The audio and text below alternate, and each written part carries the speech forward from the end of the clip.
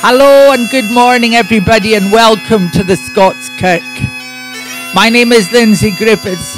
I was brought up in the Church of Scotland. I went to the kirk every day at St Serve's Parish Church, as it was called, Tillicoultry, in Scotland's smallest county, Clackmannanshire. I went every day with my mum and dad, but even then there were few kirks in Scotland where the pure gospel was preached of salvation in Christ alone, the word of the Reformation. And so it's my heart's desire that God's put on my heart to pray and in every way speak the word of God of restoration and revival over the kirk. And I'm so happy that you're joining me today, because we need restoration and revival in this kirk of ours. In the name of Jesus, amen. So welcome to this morning service on the heart of the Covenanters. On the heart of the Covenanters, and I want to begin now with a special prayer concerning Nek Tamen Consume Batur, the burning bush, the emblem of the church, the kirk in Scotland. So, Lord, in the name of Jesus, we dedicate this time, this special time, to Thee. And we ask that Your presence, Your mighty fire, holy fire, will be with us this morning, so that we can say, in the words that You gave, Your words to Moses in the book of Exodus, take off thy shoes from off thy feet, for the ground whereon thou standest is holy ground. Let this be holy ground to Thee today, Lord. And let that bush burn with unquenchable fire this morning. And thank You for giving us this time together. In Jesus' name, amen.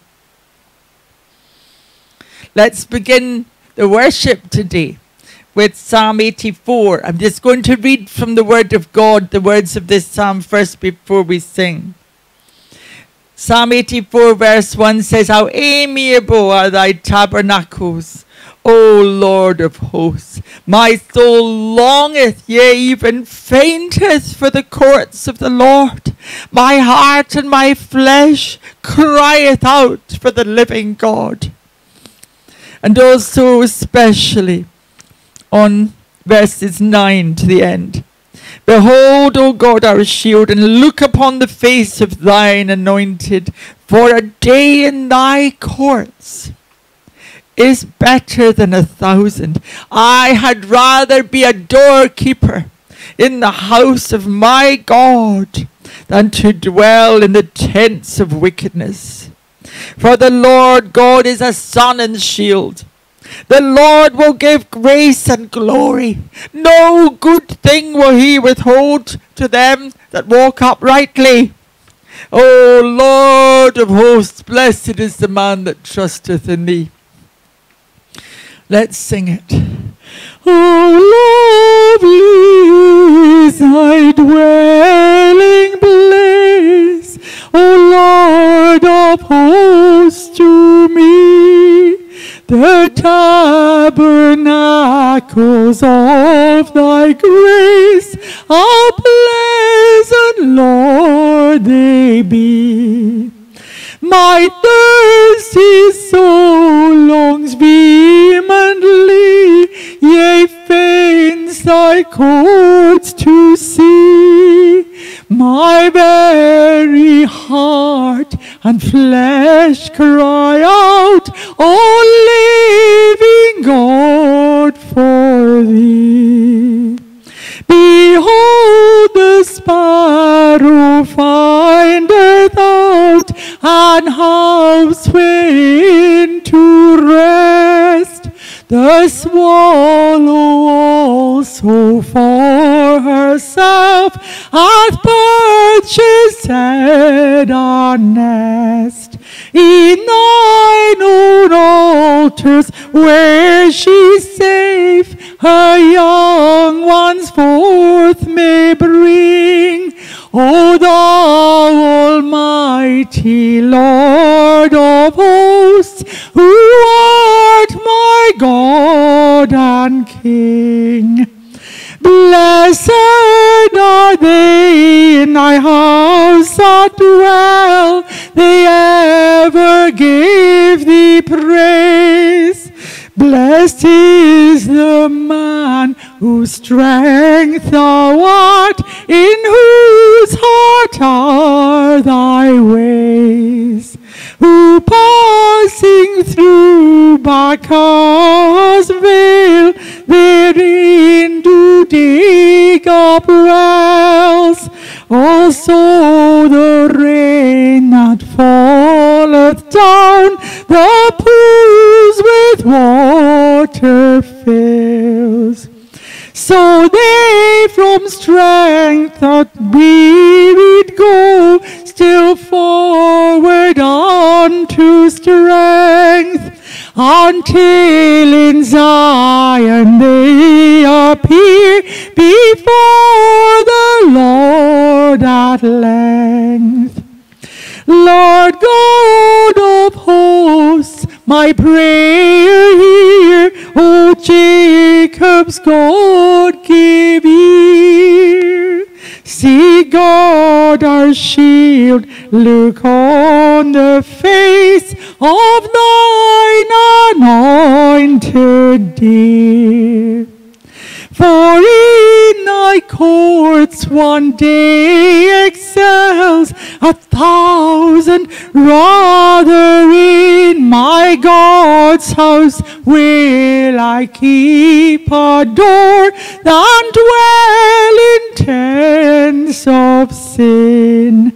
For God the Lord's a sun and shield, he'll grace and glory give, and will withhold no good to them that uprightly do live. O thou that art the Lord of hosts, that man is truly blessed, who by assured confidence on thee alone doth rest.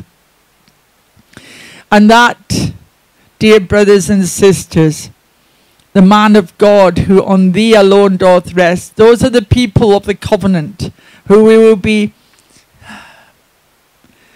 uplifted by looking at today. And it may surprise you to learn today that some of those people, and we're going to look at Welsh and Pagan today, those men of God suffered for their faith so much, and yet they were miracle workers through the grace of God, through the power of God running through them. They were true men of God.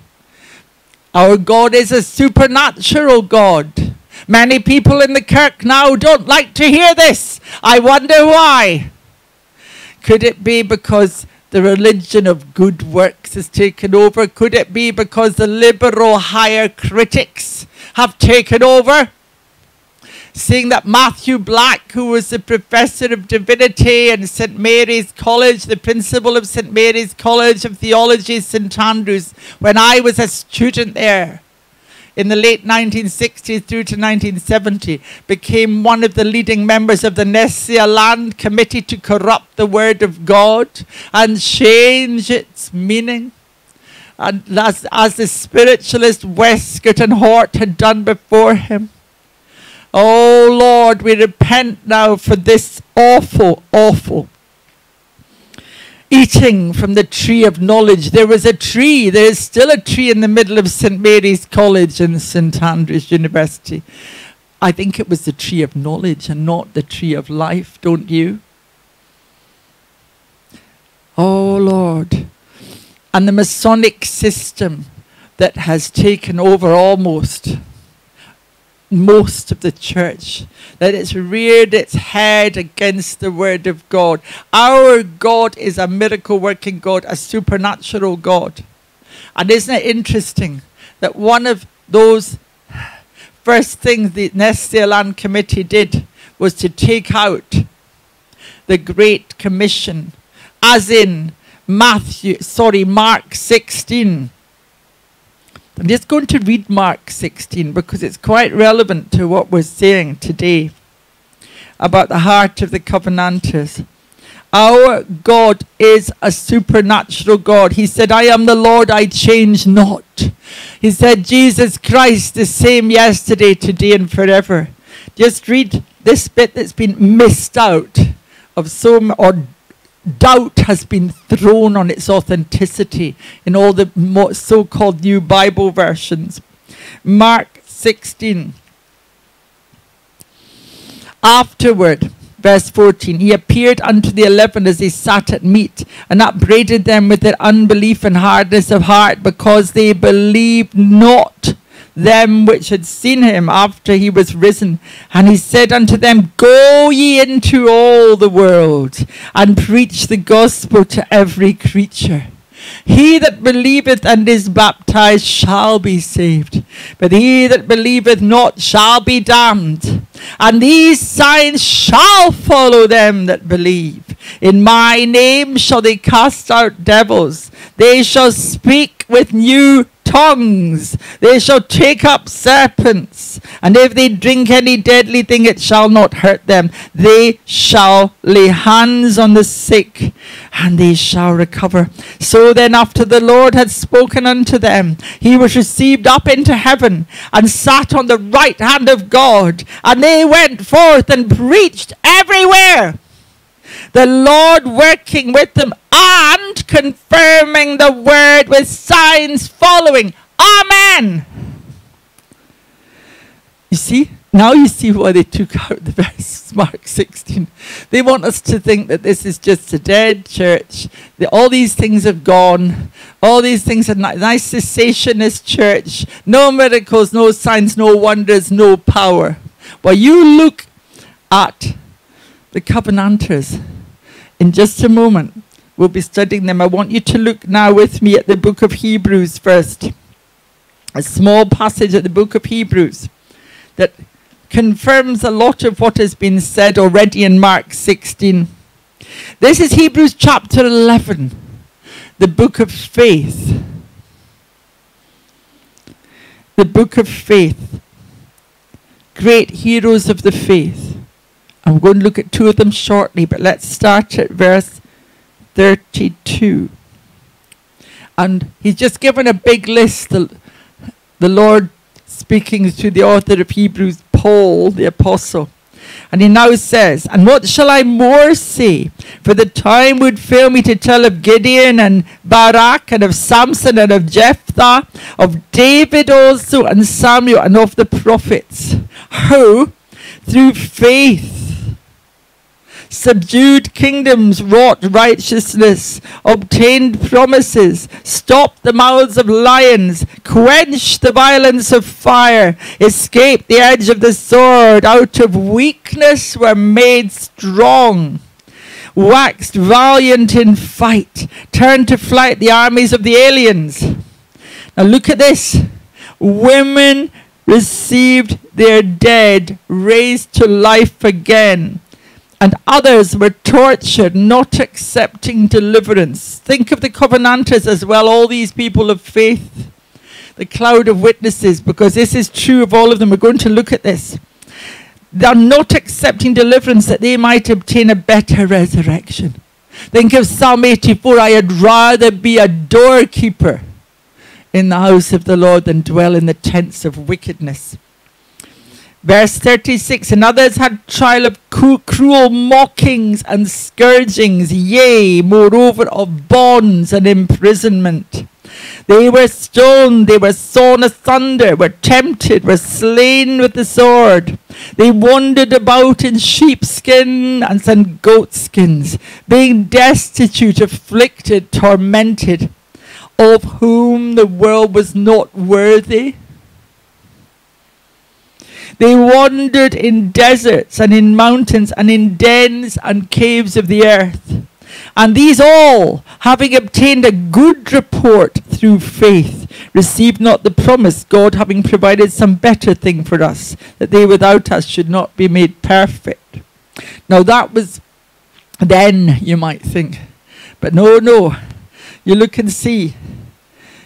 In the 17th century, the killing times, and still today, these people of God are suffering those things, those exact persecutions. Final verse, Hebrews 12, 1 and 2. Wherefore, seeing we also are compassed about with so great a cloud of witnesses. What is the Greek word for witnesses? Marturoi. Martyrs means witnesses. Let us lay aside every weight and the sin that doth so easily beset us. In other words, wake up. And let us run with patience the race that is set before us, looking unto Jesus, the author and finisher of our faith, who for the joy that was set before him endured the cross, despising the same, and is set down at the right hand of the throne of God. Thank you, Lord. I bless you and thank you for giving us this holy word of God. And let it go forth as always, it never goes forth void. Let it go deep into the hearts of those who will see and hear this service, this program today. I'm going to read to you two of the names that were mentioned in the song we'll sing perhaps at the end of this meeting. We've sung it so often. Set Scotland Now on Fire. It talks about in these days and days of yore, men loved the word of God. They preached it to and loved it to when Scotland was on fire. And we want that fire back. There was Welsh and Peden, it says, Craig and Knox, McShane and Rutherford, Bonner and Wishart, Livingston. They loved the word of God. So today we're going to look at, yes, amazingly, Welsh and Peden. This is awesome stuff. One of them raised someone from the dead through the power of God. Just like it said in Hebrews 11 at the end, women received their dead. And another was known and really was a great prophet of God. So I'm going to read first from a wonderful book which I really recommend to you, which we use a lot in our programs. It's called Healing Raised by George Jeffreys, who was a great evangelist from South Wales, saved in the Welsh revival of 1904 and became the founder of the Elim movement. Yes, he's a Pentecostal. And guess what? A lot of this that I'm going to read now has been hushed up or regarded with great embarrassment by many people. But you know, the Holy Ghost moved in power on these two. And this is the heart of the Covenanters. This is chapter 10 of George Jeffreys' book. It's a short part here. Dispensation of the Holy Ghost continues, miracles and healings, and it's headed from Isaiah. Ye are my witnesses. Isaiah 43, verse 10. It is impossible to read the thrilling records of these noble sons of Scotland. The Scottish Covenanters is the heading, given by the saintly John Howie and Scots Worthies, without being inspired in our Christian faith. We shall never forget how, when ministering in the land of the Covenanters for the first time, our hearts were warmed as we perused its soul-stirring pages. The names of Wishart, Knox, Welsh, Livingston, Craig and Peden on the roll of honour in the preface bring to remembrance impassioned prayers, noble deeds, enduring trials and triumphant faith.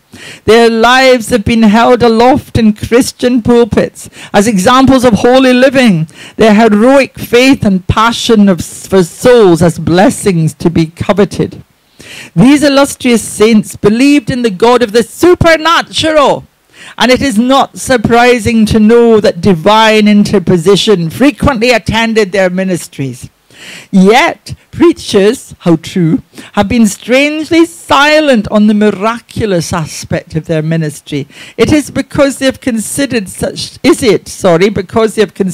startling answers to prayers impossible in modern times? Probably. The following miracle, as a result of the importunate prayer of Welch, is recorded in this remarkable book, The Scots Worthies, page 293.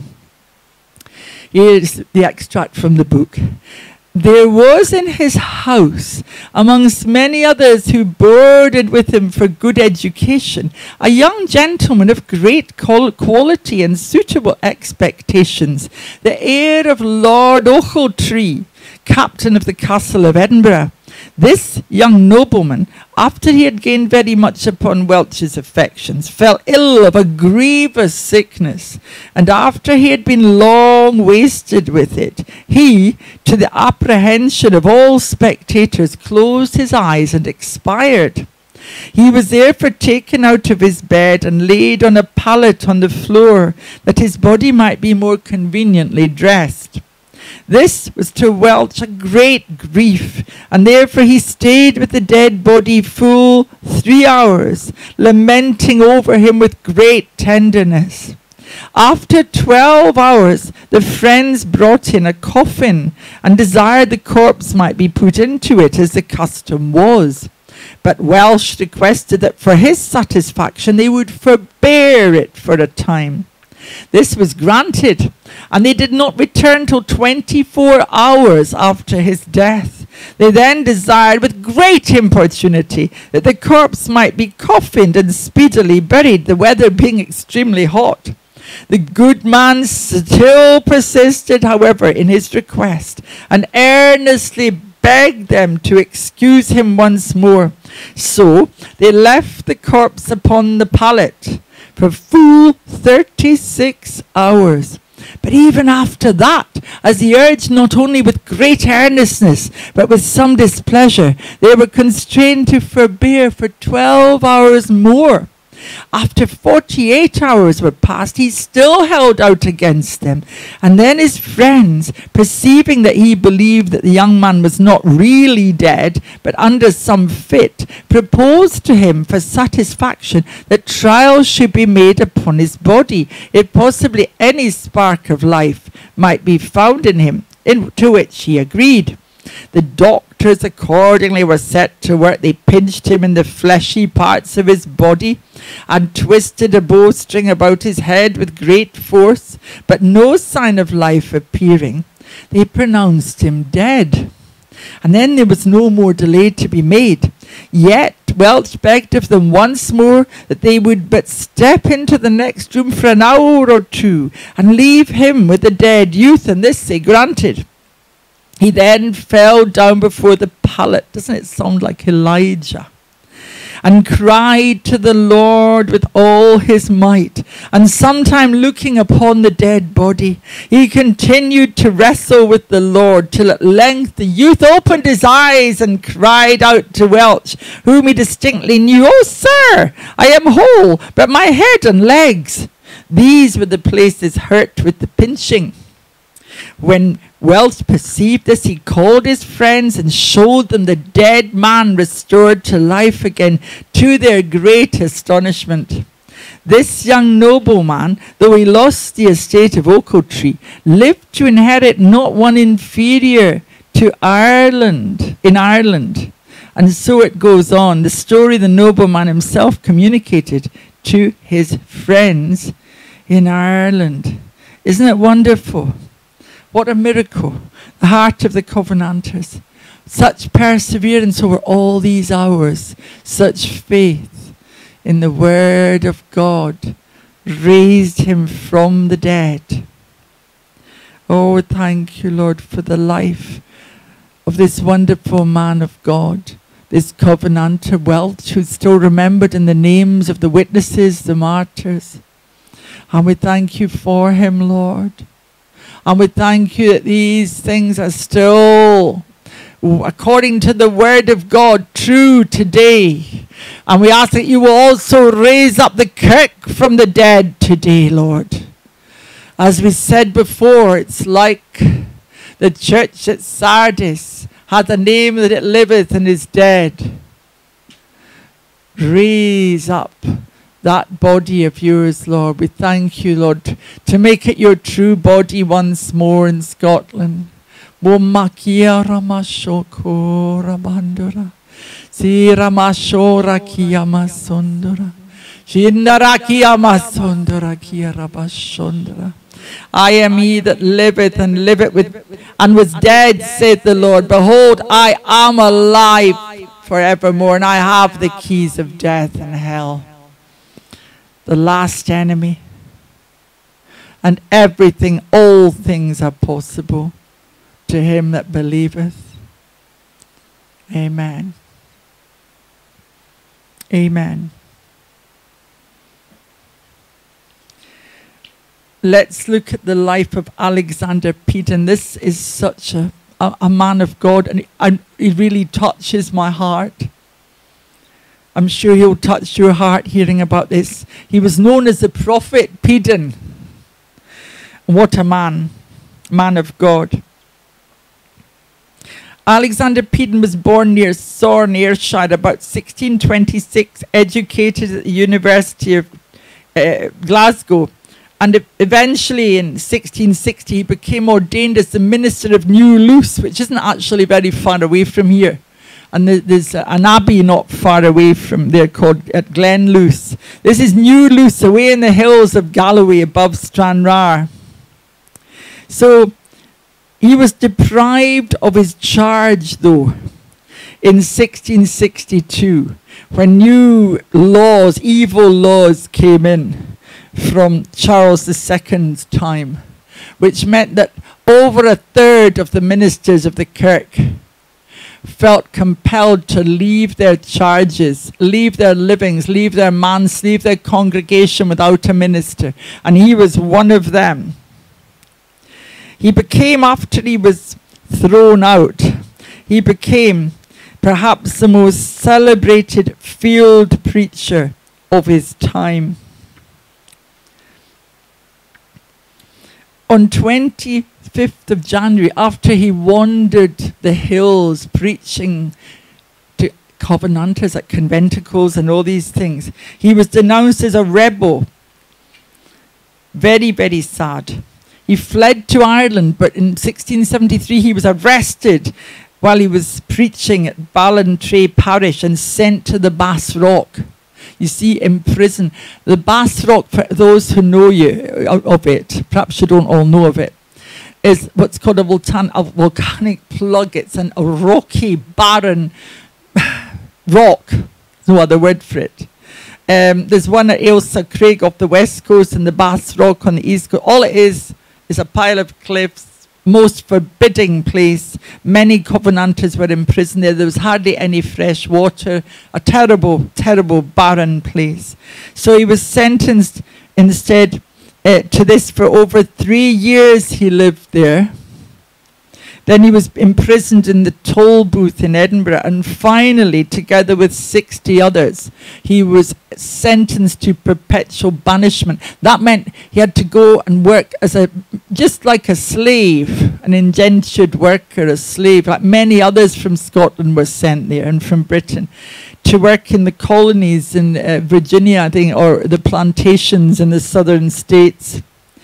Now he did say, you see, he was known as a prophet. And he did say to his companions, once we get to London, as long as we get to London, everything will be all right. And sure enough, they sailed to London, and the American captain of the ship there that was due to take them overseas, he refused to take them. He had been told they were terrible criminals. And he found out they were actually mighty men of God, women of God. So he wouldn't take them on board. So from London, Peden managed to get back to Scotland. Amazing history of escaping. The godly man was preserved of God, definitely. So he returned to Ayrshire from Ireland in 1685. And there he preached his last sermon at Collinswood on the Water of Ayr. Remember that by then he was nearly 60 and he was worn out from all his sufferings. So what did he do? He wanted to stay for his last days in his native homeland, Ayrshire. So he found shelter in a cave. What did it say in Hebrews 11? They wandered about deserts and caves. And he landed up in this cave near Thorn, his birthplace. And went to his brother's house one day in Thorn, where he died. He must have known he was going to die. On the 28th of January, 1686, he was buried in the Boswell Isle of Auchinleck Church. And 40 days later, it's awful this, a group of dragoons lifted his corpse, carried it to Cumnock, another place in Ayrshire, to the gallows, and tried to hang it there, but it didn't work. So they buried it at the foot of the gallows. This is what they did, you know, they dug up people's bodies, desecrated them. Anyway, the people later reburied him because they loved him so much. He was the most eminent and revered of all the Scottish covenanting preachers, and his influence upon the people was so great that they themselves gave him the name the prophet. So, you know, I said to you that for years and years he managed to escape his captors and continue to preach and build up his people. One of the things that he did, this is very famous, most unusual man, he made a cloth mask, a face with real hair and a beard, and it was his disguise, that, and a wig, if you like. And this mask is still displayed to this day in Edinburgh's museum in Scotland. So sad.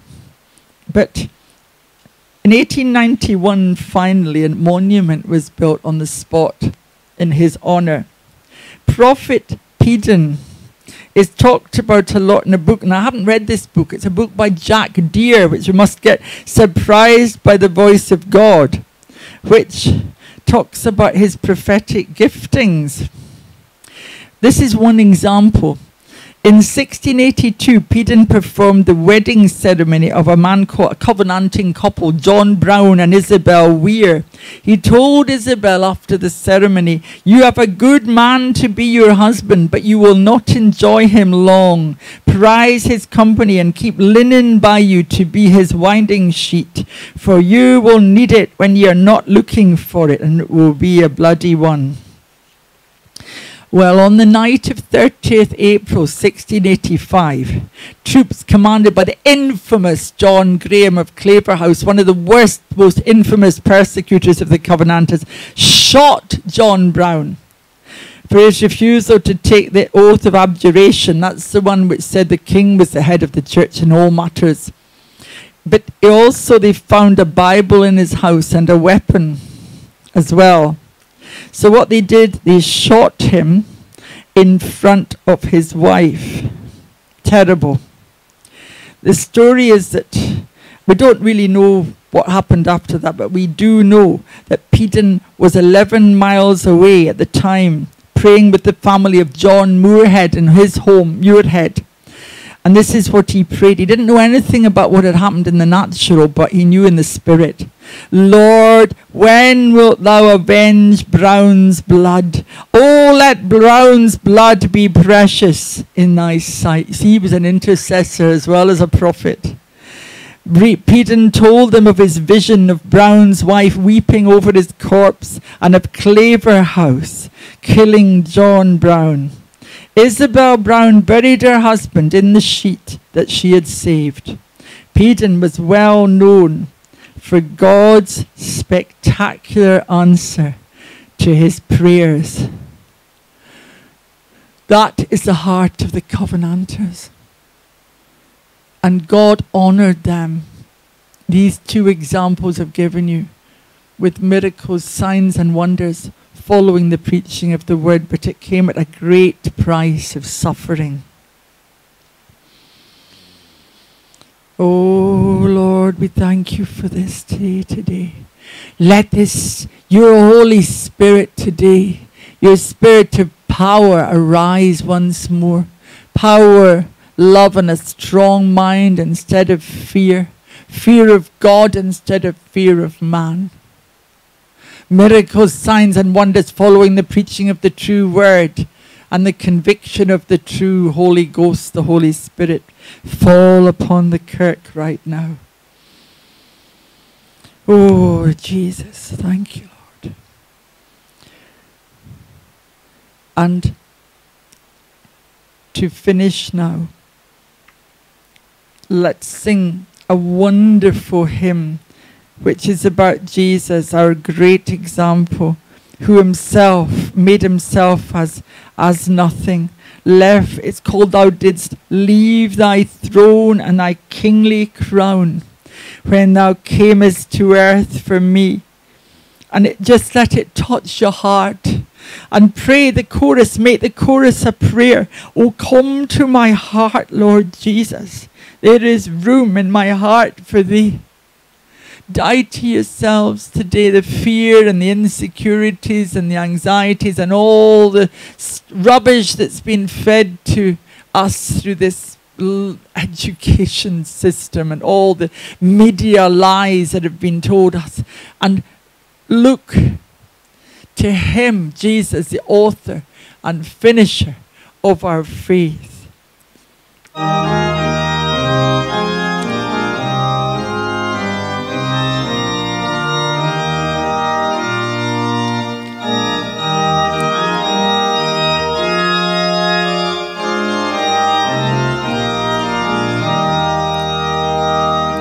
Thou didst leave thy throne and thy kingly crown when thou camest to earth for me.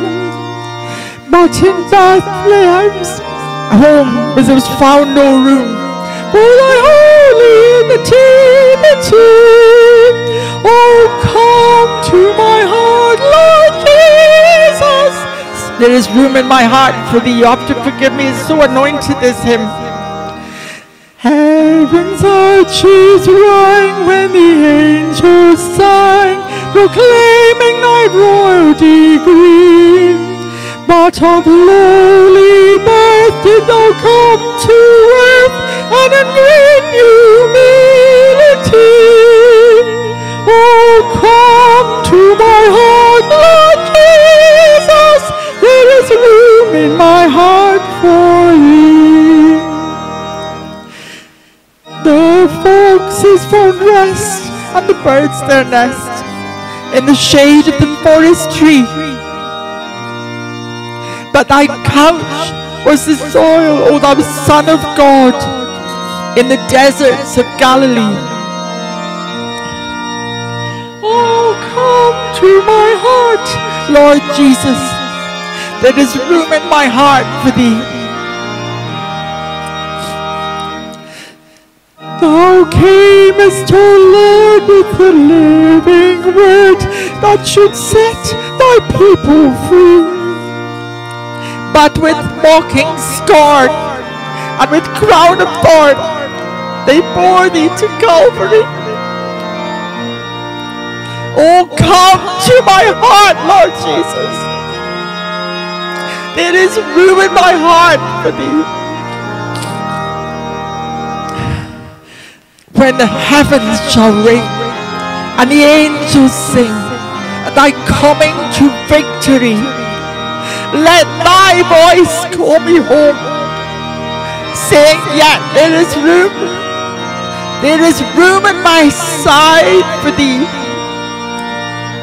My heart shall rejoice, Lord Jesus, when thou comest and callest for me. That's the commitment he wants from us. That is a hymn of conviction. I can't even sing it. Dear viewers and listeners, I can only speak it. It is such a beautiful hymn. Let's get that heart back of the Covenanters. Let's give everything to him. Let's take up our cross and really mean it. Not the new cross, but the old rugged cross. Let's follow him today. And then miracles, signs and wonders will again return to the church. The true word will return to the church. The true spirit will return to the church.